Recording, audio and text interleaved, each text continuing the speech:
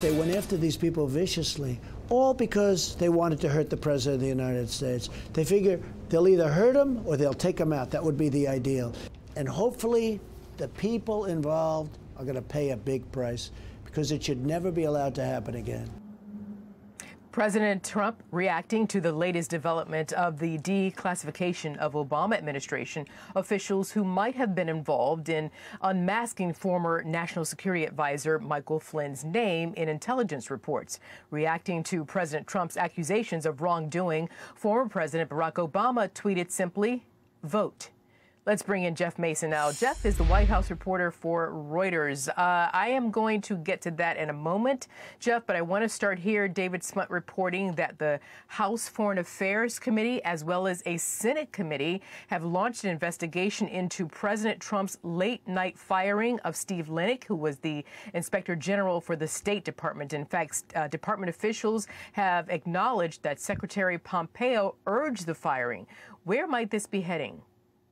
Well, I can confirm that last piece that you said, Arthel. I was in touch with some White House officials earlier as well, and one of them said Secretary Pompeo recommended this move, and the president agreed. So that's all they're saying about the reasoning for the president's late Friday night decision to fire this inspector general. As far as where it's leading, I mean, I think it's clear that Democrats in Congress want to investigate this and get to the bottom of what Speaker Pelosi has called a pattern of retaliation by President Trump and his White House. Okay, we're going to move on now to this other big story, and that is the Michael Flynn case. So, first of all, is the unmasking illegal, and will this become the centerpiece for President Trump's reelection campaign?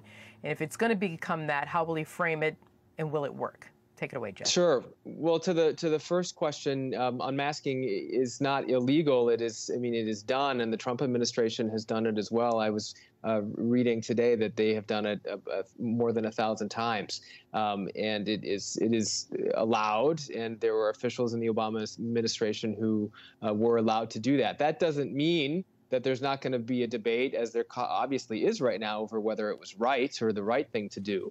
But that's to your first question. As to whether or not it becomes the centerpiece of his campaign, I don't think it'll be the centerpiece, but I think it's a building block. I think it's clear from the president's tweets, also from comments by campaign officials and for that matter, White House officials, that this is something that he intends to focus on and probably see some political benefit from doing so. It is a rallying cry for his base in the same way that using grievance was a rallying cry for people who voted for him in 2016. What do you think the Democrats' defense will be?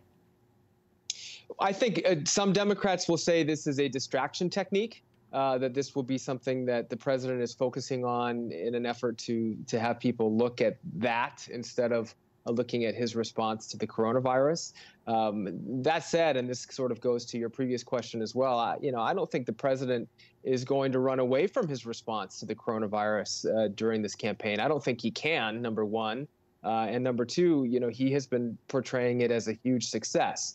Now, Democrats obviously don't see it that way, and Vice President Biden, the presumptive nominee, is going to, and already has, be very critical of that response. But what the president has to do, and for that matter, what Vice President Biden has to do in order to win the election in November is ensure or assure people that he is the best person to restore the economy and to keep them safe, both from this virus and from other threats to their safety and their health. And the president is going to argue, and already has started arguing, that he brought the economy to the heights that it was at the beginning of this year, and that he's the right person to do it again. Right. And then, of course, you have the points that you're making, and it really comes down to the American people. If they're going to care more about the Michael Flynn case, or do they care about how much the coronavirus pandemic has changed their lives? It's going to get down to that. What do you think? For sure. Well, I mean, I think it's hard to imagine any issue being more important in 2020 than the coronavirus pandemic. I mean, obviously, there's a lot of time that's going to happen that will pass between now and November. But this virus and its effects are not going away. The economic effects are not going away. The president has said that the fourth quarter is going to be a good one. But if you look at the unemployment levels at where they are now, it's hard to imagine that even a good fourth quarter is going to be good enough for lots of people who are suffering from the economic ramifications of this. So yes, Arthel, it'll come down to people making a decision. Who do we want to lead us past 2020 in this both economic and healthcare crisis? Vice President Biden is making his arguments, and President Trump is making his. And we will continue to monitor it all. Jeff Mason, always a pleasure. Thank you very much.